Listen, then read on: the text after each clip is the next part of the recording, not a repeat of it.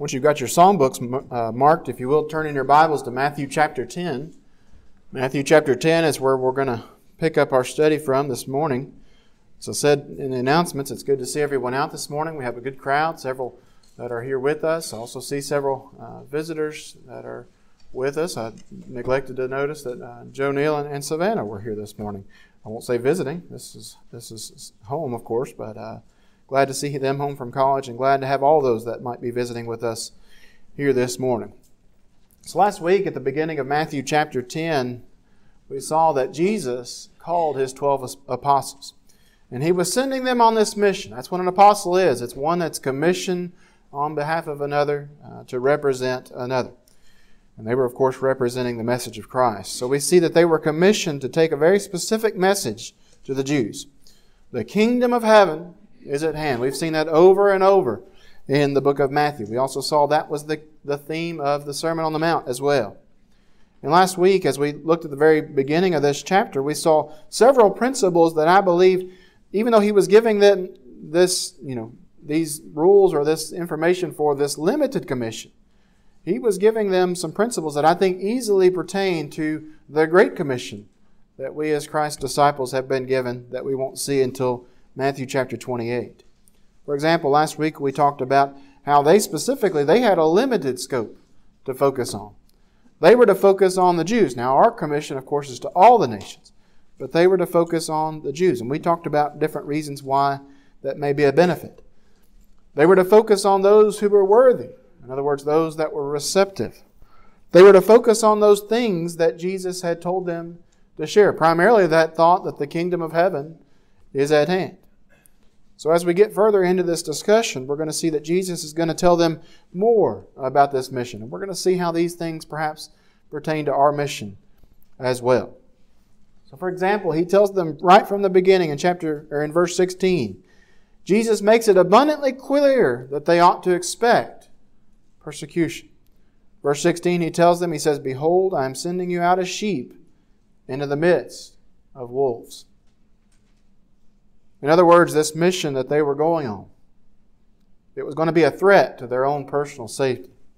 It was not going to be a pleasant experience.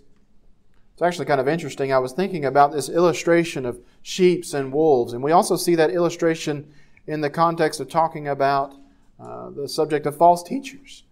In that circumstance, though, the wolf is dressed as a sheep, and he's among a bunch of different sheep. And even in that description of a false teacher, the false teacher is seen as very dangerous. But in this case, the sheep are in the minority. They're going out among the wolves. Very dangerous. So He gave them an idea of what to expect as they go on this mission regarding this persecution. For example, in verse 17, He says, "They will throw you into court." In verse 17, "They will flog you." Verse 18, "They'll take you before governors and before kings." Drop down to verse 21. He says, "Your own families may be the ones that turn against you and lead you to persecution or to death." Verse 22, He says, "You will be hated." How's that for a mission? Again, He's sending them out on this mission, and He's describing all the things that they ought to anticipate. How is that to set up this mission that they're about to go on? A mentor of mine was once telling me a story from when he was back in the military. And he said at one point in time during his service, his group, they were being sent out into this battle. And they were told that as they went, the majority of them were not going to survive.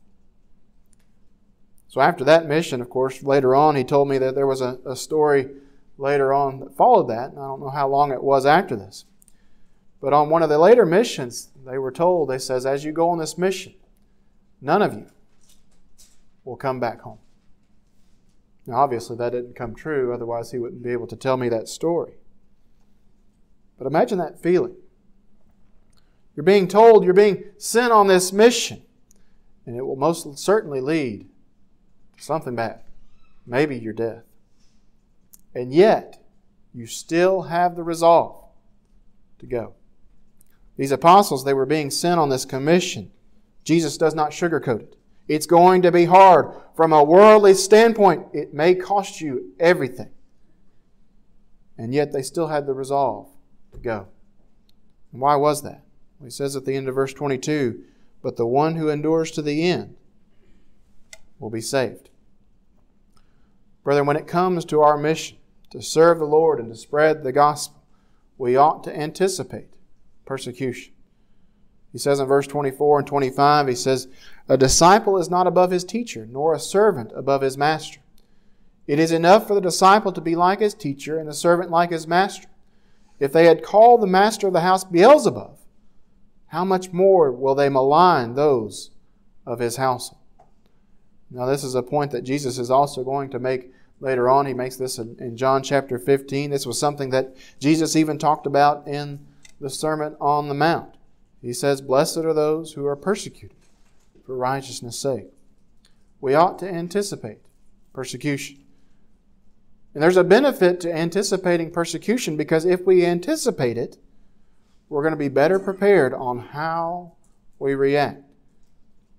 It's often that when we are approached with something or when we're confronted with something and we're caught off guard, what happens is our reaction may not be what we want it to be. Our reaction may be unrighteous. But we ought to anticipate it. And by anticipating it, we ought to be prepared that when we face those things, we ought to rejoice and be glad, as He told us to be in Matthew chapter 5 and verse 12. A few different applications I think we can make from this section. The first application I think we need to realize is that not everyone is going to receive the message that we share in a positive way. Because on the most basic level, for example, maybe you're going out and you're trying to reach the lost. Maybe one of the popular things that people do is they'll go door knocking. I've done that a handful of times. You may have the door slammed in your face. As you meet people and as they learn what you stand for, you may find that you are not invited to certain places. You may not be invited among certain groups of people. In some cases, though, as He was warning the apostles, it may be a lot worse than that. We should expect that we may offend, or some people may be angry regarding the truth that we share.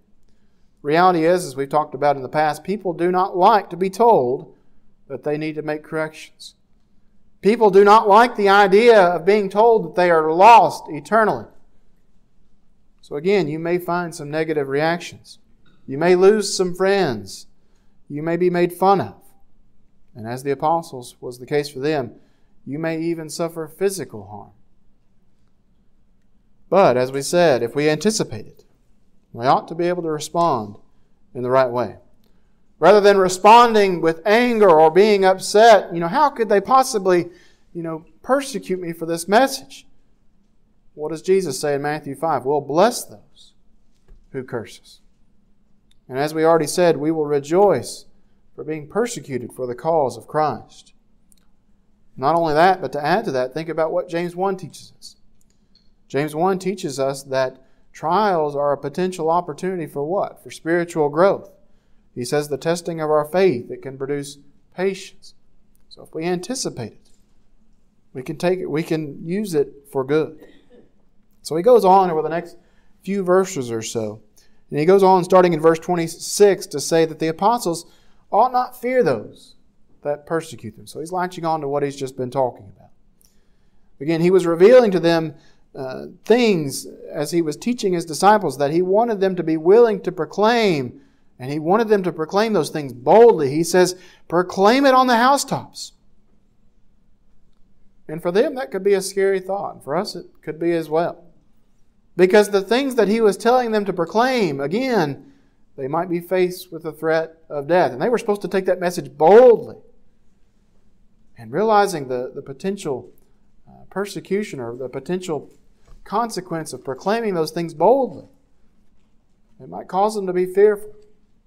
And that fear, it might cause them to be less bold. But he makes the point, look at verse 28. And do not fear those who kill the body, but cannot kill the soul. Rather fear Him who can destroy both soul and body in hell. The point is made that we ought to fear God and not man. You think about the book of Acts. We talk about different evidences of why we put our faith in Christ. And there's a bunch of different reasons why we do that. But one thing that we ought not overlook is you think about the witnesses of Christ. You think about those that were proclaiming the message of Christ. Part of the evidence of the validity of their claims that He was the Christ and that He was raised is that they boldly proclaimed it, not backing down, even in the face of death. Don't underestimate that when we're thinking about the witnesses of Christ. What often happens, and this is human nature, is that often we are a lot more concerned with what man thinks than what God thinks. We're concerned about the here and the now. We're concerned about what we might lose here. We're concerned about potentially the pain that we might endure here. Yet logically, as you've been going with me through the book of Matthew, I want to ask you the question, even in the first 9, 10 chapters that we've been looking at, how clear has it been made that it is completely illogical to be more concerned about the things of this world in comparison with eternal matters? I think that's been made abundantly clear, and it will continue to be that way. Paul in Galatians 1, in verse 10, the context here, he's talking about those that might preach a false gospel. He says, "For am I now seeking the approval of man or of God? Or am I trying to please man? If I were trying to please man, I would not be a servant of Christ." The thing that we see throughout the Scriptures is that God will take care of His people. We see that in Genesis. If we continue that study in the Old Testament, we're going to see that when they're out in the wilderness. We're going to continue to see God will take care of those that belong to Him. And I believe at that point, if we were to read this in full, that point is illustrated in this passage as well. God knows who are His. He knows all about us. And if we're willing to acknowledge Jesus before man, I guarantee you, He tells us He sees that. He's going to remember that. And more importantly, He's going to remember that when we stand at judgment. Verse 33, you see what we really ought to fear. Look at verse 33. "Whoever denies me before men, I also will deny before my Father who is in heaven." Put yourself in that situation. We're at judgment. We need someone to intercede on our behalf because of the sins that we've had in our life. And Jesus denies us as being one of His own. What a fearful, what a desperate situation that would be.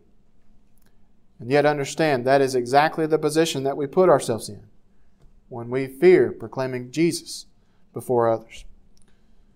An application I think we get from this is that if we truly fear and if we truly have reverence from God, we are not going to let the fear of the world interfere with our mission to do God's will. We're going to worry a lot less about what other people think about us. We won't be worried about trying to please the world. We'll be seeking to please God first and foremost in all that we do. So as you start reading the next section, I'm going to read this somewhat in full here. You might start to raise an eyebrow over the next 3 verses or so. And you're wondering what point Jesus is making here. Notice what He says, verse 34. "Do not think that I have come to bring peace to the earth. I have not come to bring peace, but a sword. For I have come to set a man against his father, and a daughter against her mother, and a daughter-in-law against her mother-in-law." Verse 36, "And a person's enemies will be those of his own household." So without the context surrounding this, it might sound as if Jesus is wanting His people to be a pretty terrible people. Jesus has taught His disciples over and over that His people are going to be motivated by love in all that they do. So is there a contradiction? He said, "I've not come to bring peace. I've come to bring a sword." That doesn't sound very loving. But I think as we go forward in verses 37 through 39, we get a very much clearer picture of what He has in mind. Look at verse 37. He tells us, "Whoever loves father or mother more than me is not worthy of me. And whoever loves son or daughter more than me is not worthy of me." Is there a contradiction? No. There's no contradiction in the command to love and what He's teaching here. I believe verse 37, it makes it clear that when it comes to the mission that the apostles were being given, and this goes with our mission as well, love for God must come first above all things. The point of verses 34 and 30 through 36 is to illustrate that when we take up the mission of Christ, it may result in conflict with the world. When we're talking about the topic of anticipating persecution earlier on in this passage, what point was made? The point was made that persecution, it may come by the hand of our own family. I think there are some of us here, even this morning, even within these walls or out in the parking lot, some of us know firsthand that choosing Christ, it can cause conflict with others, even among our family. And I've even had people tell me, even before they were baptized, they told me, they said that they know when they become a Christian that it is going to cause problems, even with their close personal family. And yet they still make that choice to do so. And praise be to God for that. Verse 37 makes it clear we cannot put those that we love in this world ahead of our love for God. God must come first. Verse 38, 39, he goes on to say, and whoever does not take his cross and follow me is not worthy of me. Whoever finds his life will lose it, and whoever loses his life for my sake will find it. We've already talked about this once before when we were talking about those that would follow Christ and said that they wanted to follow Christ. The point was made then, and it's made here, there is a cost to discipleship. Because again, already in the book of Matthew, Christ taught His disciples, count the cost of discipleship. Make sure you know what you're getting into. It was important for the apostles to understand that before they did what they did. I'll think about Luke 14, verses 26 through 28 that says, if anyone comes to me and does not hate his own father and mother and wife and children and brothers and sisters, yes, even his own life, he cannot be my disciple. Whoever does not bear his own cross and come after me cannot be my disciple. For which of you, desiring to build a tower, does not first sit down and count the cost, whether he has enough to complete it? A couple of different applications I think we can get from these thoughts. First being the fact that evangelism, our mission that we're talking about, our mission to do God's will, it is never going to be as effective as it should be when we're concerned about what fulfilling that mission might cost us. Count the cost. Be willing to take the cost. And as we reflect on that point, I want us to ask, all of us to ask a very important question, myself included.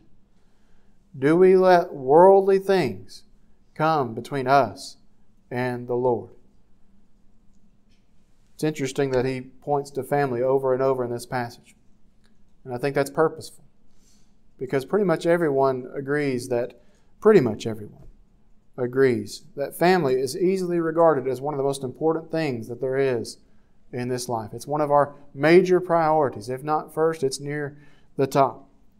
The Bible even talks over and over about the responsibilities that we have towards our families. We're to honor father and mother. We're to support those in our household. But this passage makes it clear that even though that's all true, the clear order of importance, it has to have God at the very top. When you examine your life, like I said, family is important. But as important as that is, when you examine your life, do you let those very important things get in the way of the most important thing? Do your worldly relationships, do they interfere with your relationship to God? If that's the case, you need to make a change. It's important. So we go on and we finish the rest of this chapter. He says, starting in verse 40, he says, whoever receives you receives me. And whoever receives me receives him who sent me. The one who receives a prophet, because he is a prophet, will receive a prophet's reward. And the one who receives a righteous person, because he is a righteous person, will receive a righteous person's reward. And whoever gives one of these little ones even a cup of cold water, because he is a disciple, truly I say to you, he will by no means lose his reward. I believe in this passage there's a lot of application we can make, but the application I want to make, especially as we think about how this relates to our mission of evangelism, is it shows the importance of supporting the work that the apostles were being given, but even in just supporting the work that God gives us to do. And of course, this is being given to the apostles. Jesus is giving this to the apostles. This is a passage that's meant to be a comfort to the apostles that are about to embark on this mission. Just as He told them earlier that those that might reject Jesus, they would reject the apostles as well. Jesus also tells them those that belong to Christ, well, they're going to support them. Even in Matthew chapter 10, with this limited commission, the reality was that among Christ's disciples at the time, people were going to play different roles. He was sending out the 12 apostles. But there were others that were going to be involved in this work as well. The apostles, they were going to need support. Remember, earlier in the passage, they were not going to have provisions because people were going to support them. Paul even says regarding the church modern day, it says in Ephesians 4 and verse 11, he says, "And He gave some apostles, and some prophets, and some evangelists, and some pastors and teachers." I also think of another passage that goes well with that in 1 Corinthians chapter 12, where Paul illustrates the church in a parallel with the body. And it talks about how the body has many members, or body parts, you could say, and each of those members, they do different things, they have different functions, but all of their functions are vital. I believe sometimes we have the mindset that unless we're standing in a pulpit as I'm doing now, unless we're teaching a class, unless we're the one that's actually baptizing people into Christ, that we are not valuable in evangelism. Brethren, that is absolutely false. The Bible refutes that in a variety of ways. Because I can tell you, as one that speaks from a pulpit every single week, I can tell you how vital you are to the work. This congregation supports me. And usually when we think of supporting the preacher, we think of monetarily. And the church supports me well in that regard, and I appreciate that. But that's not the only way that you support me. You build me up. You're an encouragement to me. You're a support that I need. This congregation, not only with me, but you provide support for others to spread the word. The reality is that without you, I would still seek to teach. I would still seek to preach. Those men that you support, they would likely still seek to do that as well. But with your support, how much more effective can we be with this work? I want you to understand something. The work of a preacher, and I've understood this more the past year and a half more than I've ever understood it. The work of a preacher, and I want to tack onto that, the work of elders, the work of deacons, those that would serve, especially in a public way. Sometimes this role, it can be very lonely. And I'll admit that to you. But I want you to understand, I love this church so much because your encouragement and your support, it goes a lot further than you might think. The kind words, the cards that I get, that's sometimes when I'm down and I feel lonely, that's sometimes exactly what I need. And that makes a huge impact, whether you realize it or not. These verses, they make reference to a reward. It says that in verse 40, 41, 42. There's a reward. And God has promised great blessings to those that will do His will. And it is my prayer, thinking about myself, it's my prayer that my work as a preacher, my work as a Christian, my prayer is that it is pleasing to God. But I want you to understand that the promise is for all that will see to the mission that we have from God. Those that support the work, He talks about, they have fellowship in the work. And our hope is that we also will have fellowship in that reward that He's talking about, that God offers to those who are His. As we get to our conclusion this morning, the work that the apostles were being sent out to do, it was by no means an easy task. And our task is not easy as well. And the warnings and encouragement that Jesus is giving His disciples, they are good reminders to us as well as we seek to fulfill that commission that He has given us as His disciples. We ought to anticipate persecution is going to come. We ought not fear man, rather we ought to have reverence for God. We also talked about the fact that there is a cost to discipleship. We must count the cost. However, The cost is worth it, because there are great rewards for those that devote themselves to the work of the Lord. Let's learn from these things, and let's seek to do better in the work that God has given us to do today as members of His church. As we close here this morning, I want to tell you something. I love the Lord. I also love you. And because of those two things, I cannot close without telling you about the good news of Jesus Christ. Because there may be someone here this morning that is not a Christian. And if that's the case this morning, I want to tell you, again, I love you. But more importantly, God loves you. And if you're without Christ, you are lost in your sin. And you have no hope. But the good news is that because of Christ's death and His resurrection, we can put our trust in Him, and He will save us. Later on in that Great Commission that we've been talking about or alluding to from time to time in Matthew 28, He says in verse 19 and 20, He says, "Go therefore and make disciples of all nations." So it's for all of us. "Baptizing them in the name of the Father and of the Son and of the Holy Spirit, teaching them to observe all that I have commanded you. And behold, I am with you always to the end of the age." This morning, if you're without Christ, He says that you can become a disciple. But you must submit to His will. You must turn from sin. You must be baptized into His name as He commands. And as we saw in Matthew chapter 10, God knows who belongs to Him. And at judgment, Jesus will stand ready to name those who are His own, and He will intercede on our behalf.